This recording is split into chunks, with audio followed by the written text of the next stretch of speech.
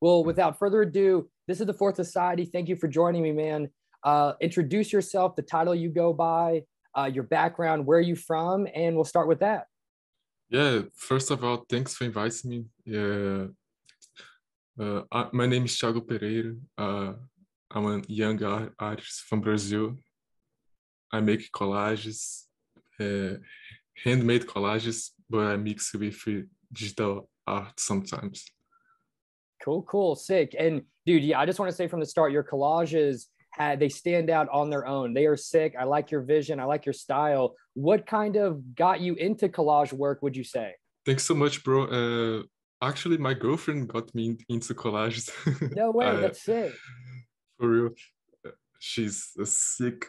She's the best collagist I ever seen in my life. So What? I Okay. think my work is just a reflection from what she does. But at first we made collages together, but later on I started making digital art on it. So we kind of went different ways in our art, but she's a she's my inspiration for real. Dude, that's beautiful. I was not expecting that. That's always awesome when something like that happens. Does she make NFTs, if anything, or does she kind of just stick to her own private work? Just for fun. I mean, uh, we make it on weekends. I mean, we see each other, but most for fun. Interesting. That honestly is beautiful. Okay, well, going from there, how long would you say you've kind of been into, creativity? Were you into creating things as a young kid, or did you get into it more so later on in life? I think my whole life I've been into art because since I was a kid, I liked to painting. I mean, I'm very bad at painting, but I always liked to draw things and try to say something without really saying the words, you know. And Mhm. then I got into music. I'm a musician too, so Oh, that's cool. yeah. I mean, I think my whole life it's been around art, and I think I found something in collages that really make me feel good about it. You know, I mean, I feel like I can really tell people what I'm thinking because in music, I I was okay, but you know, I never felt like it's me doing this. Like people can see that what I do. Hmm. And now with Interesting. collages, I feel it's so good and fun. No, I can see that. I would say, with collages, you found your real calling, And when I first came across your work, that specific 1968 piece, I don't know, it just stuck out to me and it still sticks out to me. And I mean, your other work does as well, especially that the most newest one you released, where you kind of have animations to it and so forth. That one's powerful. Yeah, thanks, bro. I mean, the first one, I fucking love it because it's so vintage and simple, but powerful at the same time. And my last one, the Identity Crisis, I tried really hard to get out of my comfort zone and try to bring new things, like mess with things a little more with new new medias. And I think it's fun. And I'm cooking a new piece right now, going like Identity Crisis. I'm animating some things, and let's see how it goes. Definitely. Yeah. Well, I mean, I'm sure it's going to turn out sick. If anything, what process do you use? Like, what tools do you mainly use to create your collages with? And also, what's your favorite magazine to pull from, or maybe a magazine nobody even knows about that you kind of specifically like? And I mean, or, regardless whether people know about it or not, what would be your favorite? I usually use old school books, like when I was in high school. I had a lot of books like geometry, history, and actually history is my favorite because it has a lot of textures, a lot of context, different contexts, a lot of different images that real images like from the real world. And I think history books is my favorite, but I use like everything, math books, like Portuguese have Mhm. beautiful poems where I mean, there are some magazines that I don't even cut anything, but just reading, I get inspired. So That's cool. some ways you don't even like to cut a piece of paper to make a collage. Just a poem that you read and you see some textures there. I think that's it. No, oh yeah, no, definitely. I would say that's now that you bring it up, when you mention like math books and history books, I see that now in your pieces, and I think that's one of the things that maybe stuck out to me about the pieces. Not to say other artists don't do that, but I did see that primarily in your work. Like say the identity crisis, kind of using like that classical work in the background. I thought that was really cool. But I also like what you said. You like to use the history books because you're like cutting out pieces from like reality. Yes. That's cool. I like how you thought about it in that sense. With art, though, two questions really. Why do you yourself, or you kind of already answered it, but what do you hope to gain as your greatest goal in art? You know, I know you hope to express yourself, but is there any specific main goals that you hope to achieve, like a kind of certain artwork, or, you know, whether it be financial gain or whatever kind of you're thinking of as of currently? And what do you think is the meaning of art? Why do you think humans create art? I think most is to connect with people. I mean, I never dream of a guy coming to me like, "Hey, I want to interview you." In Interesting. like, and now in the NFT space, I think it's more not easy, but it's more affordable to connect with people from around the world. I mean, we had the NFT New York City, which I want to go next year, and there's a lot of things going on right now, and it's really interesting to see how different people it's here. So I think my main goal is connect with everyone and meet different things. I, I think it's the most awarding thing to get. That's beautiful. And then from there, what did you, or why do you think humans make art, would you say, or what is the meaning? Some people have like a, you know, they like to think into it deep, and I'm one of those people. You know, why, you know, what's the purpose of it? Maybe you are, maybe you aren't, but if anything, what do you think is the purpose of art? I mean, there's things that you can't speak, so people always search different ways to show themselves to people, to show what they're thinking, but sometimes you can't just say things. So I think art is just a form of communication, self-expressions. No, I love that. I think it is in some way a deep form of communication, and like almost I don't know, like subconscious communication sometimes as well, it seems like. But what would you say is your favorite piece out of the pieces you've made? One of my favorites from my work. Yeah, which one do you think is like, okay, this one's my absolute favorite, if you have one? Uh, I mean, right now is identity crisis because um, personally, it already feels special because I made it in a really comfort uh, day. Like it was a good day when I was making.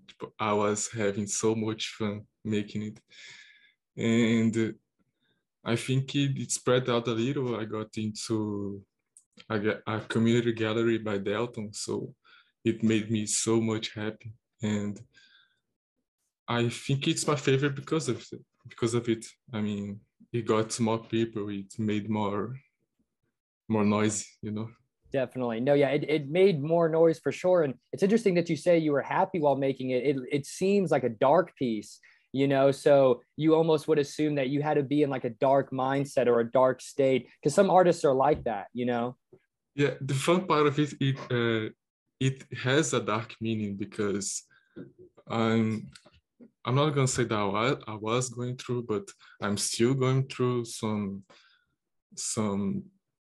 personal frustrations that I was trying to deal in. So identity crisis was the first piece that I got to uh, how can I say this, deconstruct myself and grab the little pieces and then going to make something. But the happy part about this piece is that the accomplishments, but the piece is really, really dark. Gotcha. Okay. So that makes sense. So it's like you recognized in yourself, you achieved something you hadn't yet, and the ending result is beautiful, and it truly is beautiful.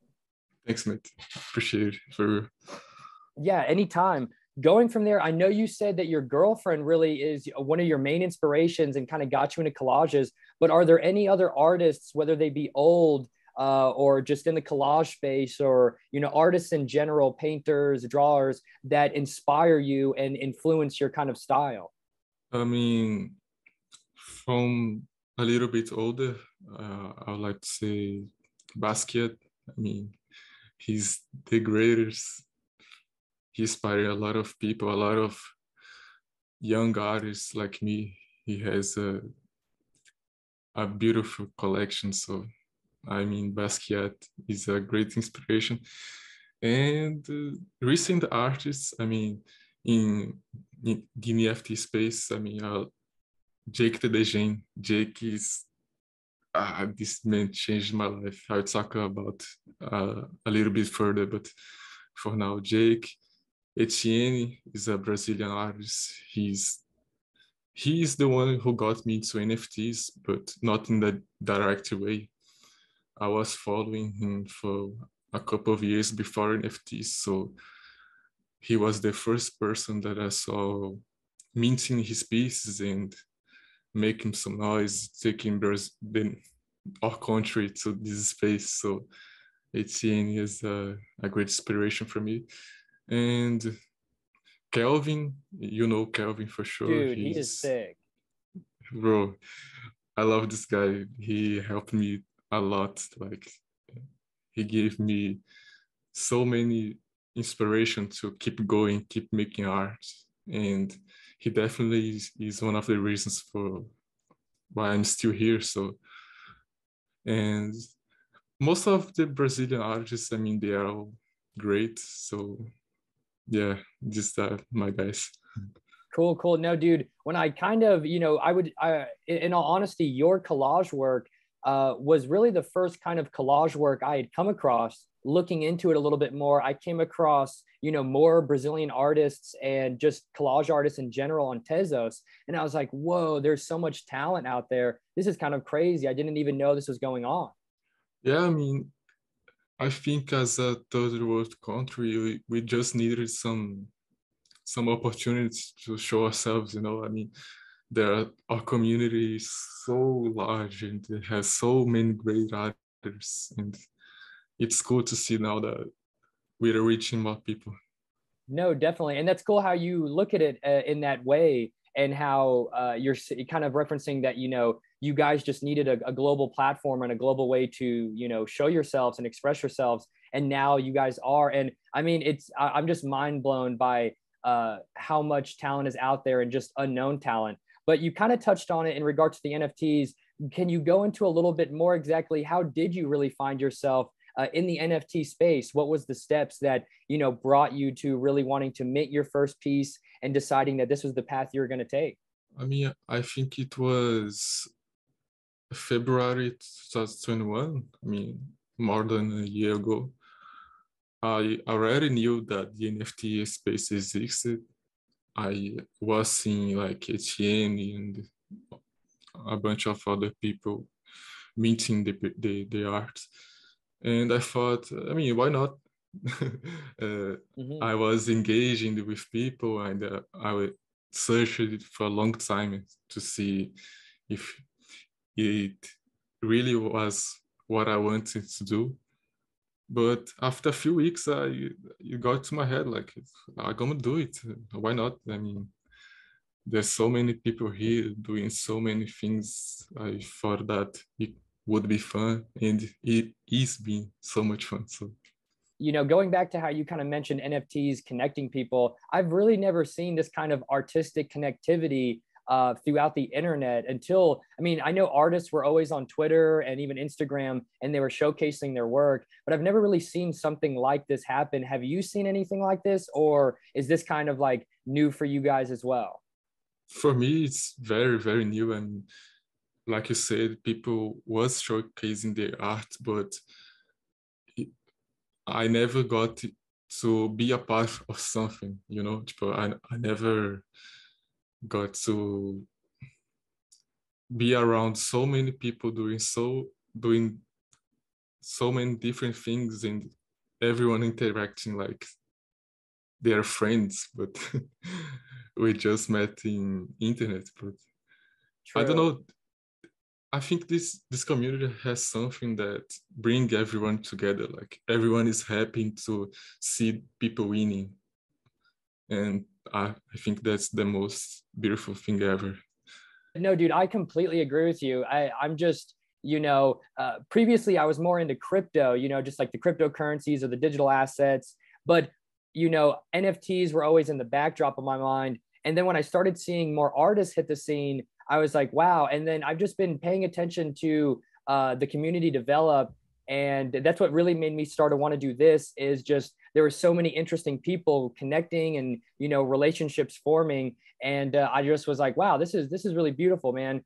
I felt like, this is a historical moment, to say the least. And a lot of the artists that are, early to this, as you guys are, because I know a lot of people like to say like we're late or we don't really know where we're at, but we're for sure still early. And it's going to be beautiful to see how this continues to develop. And I can't wait to see you at NYC NFT next year. And hopefully, Lord willing, I get to go.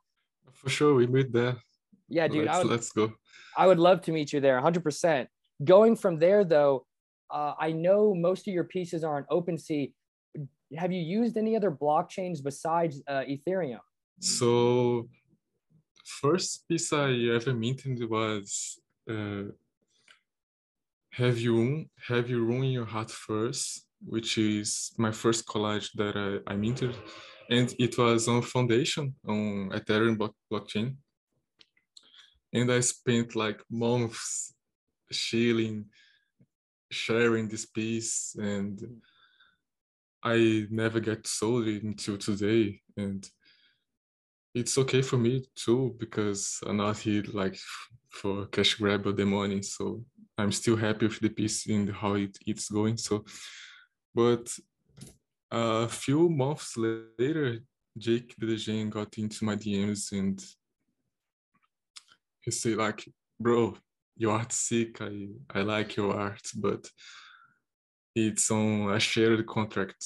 Like, so he helped me to get my manifold contract. So I got to bring all my pieces that was on shared contracts to my own contract. So it has its own value, and now it's on my own contract. So before I did that, I got some pieces on Polygon, but while as a sharing, I see that some collectors don't see that Polygon is very cool. So No, that's definitely. why I removed all of them, burned them, then remitting on my own contract.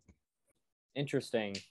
You mentioned, and I haven't heard an artist mention this just yet, but that you were at first minting with a shared contract, and then the other man you had mentioned, he helped you to mint your NFTs on your own contract. Can you explain that a little bit more? Because I didn't know. Well, I mean, it makes sense that if you're minting on a platform like say OpenSea or something, it's like a shared contract to a degree. But how do you mint it on your own contract? What do you have to do that? I mean, I was really, really broke at the time. So that's why I think I say that Jake really got me going to this space. He he introduced me to Manifold, which is a studio that you can, in a easy way, make your own contracts, like, and the fees that are really, really low. So, but I'm Brazilian, so dollar here is really expensive to buy Ethereum to make things. So I was broke, and he, nah, bro, I got you. Take some Ethereum and mint your pieces into your contract. Like, let them make their own value, Wow.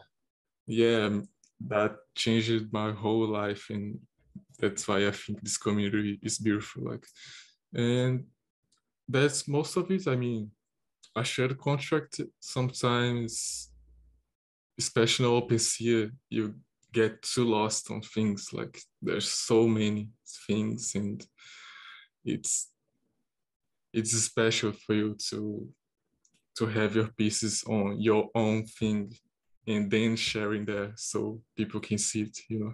And it's beautiful to know that such things are going on behind the scenes, that artists are reaching out to other artists and saying like, hey dude, I can see, personally your work is standing out to me. I want to make sure you're doing it right. I want to make sure you're minting these things correctly for your 100% benefit, and for you to kind of continue to maintain yourself as an artist going forwards, and even willing to put up some money to get you to that place. That's just absolutely beautiful. Yeah, exactly. I mean, like, it was so genuine, and like I wasn't expecting this at all. I mean, I even told you, no, bro, you don't have to do this. Like, let me mint some pieces on thesis, then you collect, then I create my own contract. But he was like, no, it's okay. Like, uh, create them and make it right, you know. That's, I'm True. so grateful for this moment. It was some of highlights of what I've been doing until now. That's awesome. Yeah, I'm glad you were able to share that, because that's something I haven't yet heard just yet, talking with the other artists that I have interacted with. Yeah, there's so much helping going on off screen. Like, you don't need to be with money. Like, sometimes just people is supporting you with good, kind words, you know. I mean, Mhm. I said earlier that Kelvin helped me. I mean, he was one of the first person that said, bro, your art is sick, like you should definitely do this. And I was like, all right, let's do it then. That is awesome, and I'm glad he inspired you to do it, because it's wonderful to have come upon it myself.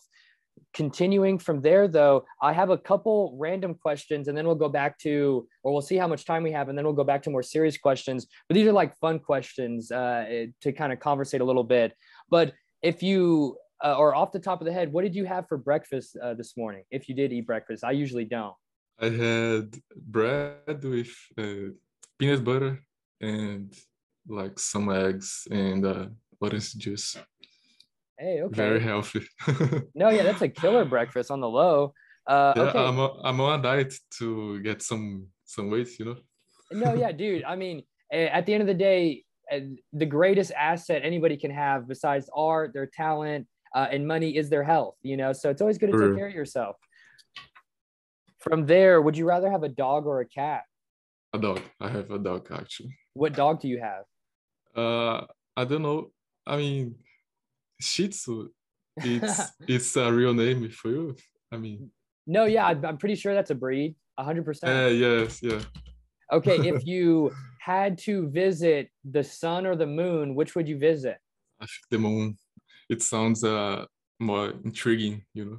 I want to also continue with, say, celestial objects. If you had to visit any planet in the solar system, like between Jupiter or Mars or whatever, which one would you visit?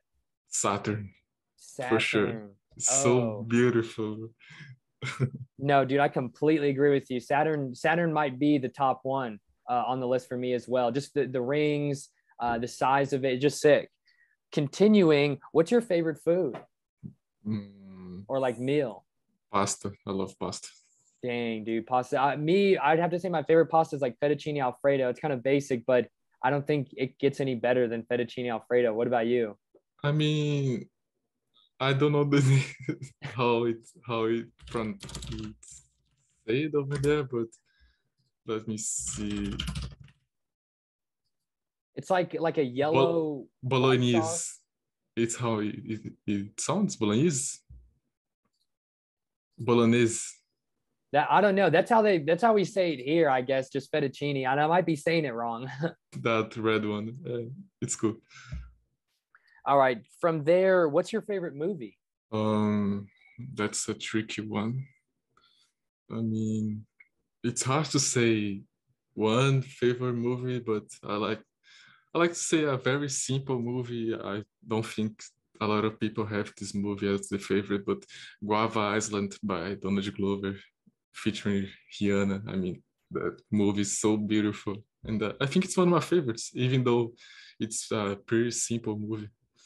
Interesting. I haven't heard of that movie. You'll have to send me like a link for it because I really like movies. I'm kind of a movie guy to say the least. So if I can come across just a beautiful looking movie, I'd love to watch it. Yeah, it's beautiful. I mean, the whole scene is beautiful, and he's an artist and he's struggling, and he lives in an island, like the title says. And I mean, it's beautiful. You Gotcha. should No, yeah. definitely check it out later.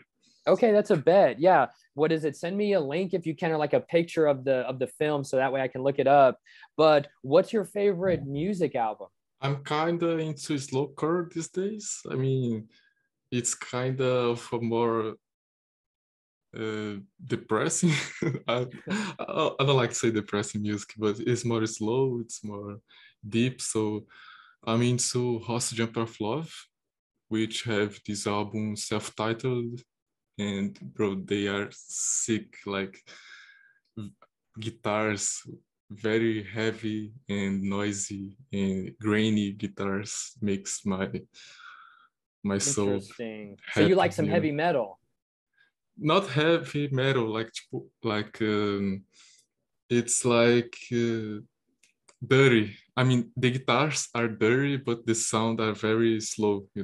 Okay, you'll have to send me a link 100% because I'm always I'll curious. definitely send you the album later. Okay, cool. Yeah, I'm always curious sometimes when like some of the interviewers mention a movie or an album I haven't heard, just to like actually hear it. So then I'm like, okay, this is what they're listening to. Cool. Yeah, but I'm very eclectic guy. I mean, I like house, I like jazz, I like Brazilian music. I mean, it's great, bossa nova. I listen everything, but these days I'm more into slowcore. Gotcha. I'm like that as well. I listen to pretty much everything except country music. I can't do country music. It's Even though kind of hard to listen. Dude, yeah, even though I live in Texas, that's where I'm at right now, at Amarillo, Texas, specifically in America. But there's just something about it. It just doesn't sound right. But continuing, out of curiosity, what do you think is the greatest art piece ever made? Not of, say, like your own, and maybe you think it's your own, but what do you think to you is like that's the Mona Lisa? That's the best thing I've seen so far. Very tricky one. I mean, I love Warrior by Basquiat. I just want to, on a side note, he is amazing. He's beautiful. He's the GOAT. Like No, for real. there's no one other like him out there. And yeah, I think Warrior from one of his paintings, I mean, the composition and the colors just make me stare like for hours and just appreciate the little things like out the textures and the details that he makes is just amazing. Interesting. No, I completely agree. Continuing from there, I know you said you were working on another piece, but say collections are you working on next to a degree? Are you working on just one of ones, or do you plan to do like, additions? What are you thinking? So for now, I have two collections, like they are both one-on-ones. My Genesis one is manual collages, but it's just my handmade collages, and they are my first one-on-ones. And I'm working right now on Before God Made Everything Worse, which is my second collection, where we have identity crisis. It was the first, and the next one it will be on this contract too. And I think for now I'll just stick to one-on-ones. I mean, I still have to reach more people to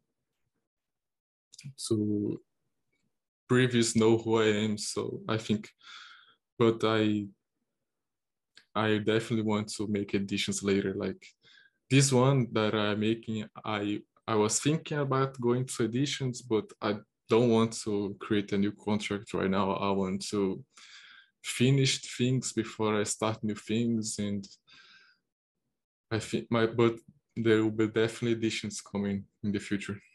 Cool, cool. I look forward to it, man. Honestly, regardless though, I love one-of-one pieces. I think one-of-one pieces are sometimes underrated, and I think over time they're naturally going to be the standouts of say like the future of NFTs to some degree. I think one-on-ones will be just completing what you said before. One-on-ones, I think it's actually the base to everything. I mean, like these profile pictures collections are cool, everything is very cool, but at the end of the day, the one-on-ones, it's what actually you change lives.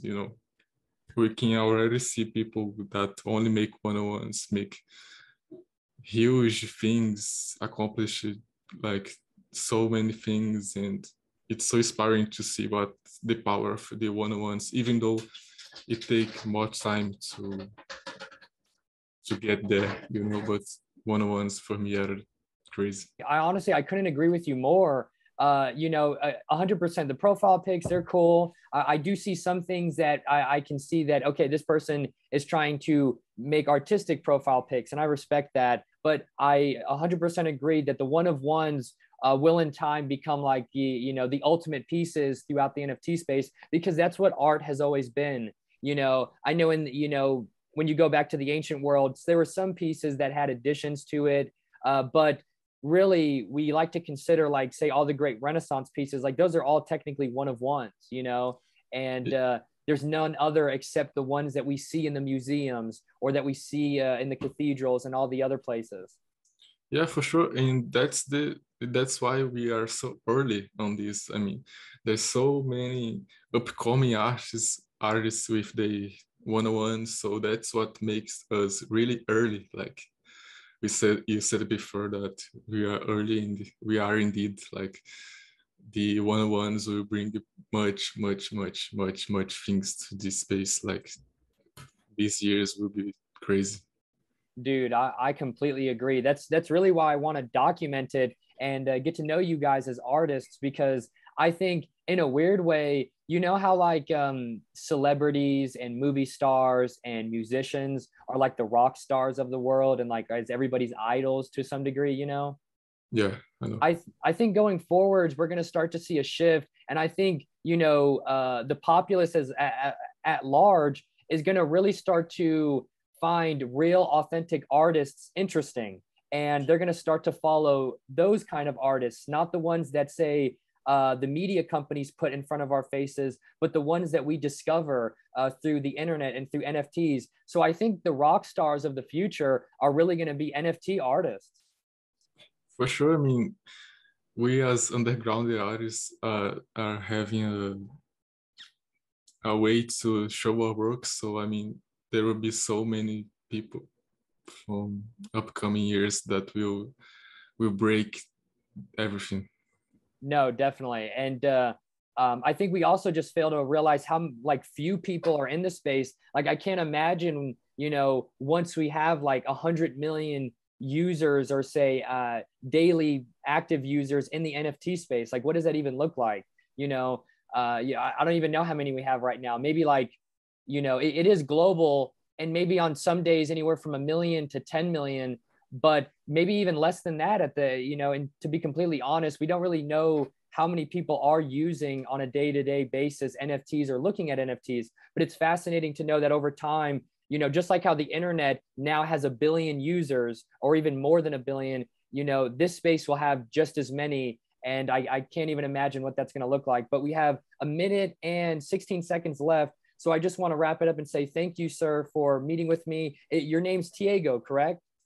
Yes, Tiago Pereira. Awesome. Well, thank you, Tiago, for meeting with me. It was a blast to talk with you. I'm sorry it was so kind of short, but if anything, are there any last words you'd like to say? Any shout outs, anything you'd like to conclude it with?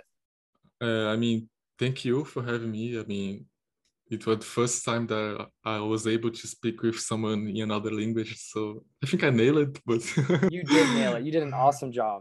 Yeah, thanks, bro. I mean, thanks for having me. Thanks for letting me talk about my art, about my background, and shout out to all my Brazilian friends that are making art. And Yeah, thank you. Of course, man. No, 100%. And yeah, just as you said, shout them out because I don't know. I feel like there's like a Brazilian wave taking over. It's really cool to see. Yeah, But there's so many great artists here, man. Like, I think it's the water. I mean, something about our it's water are something in making. the water. You said it right.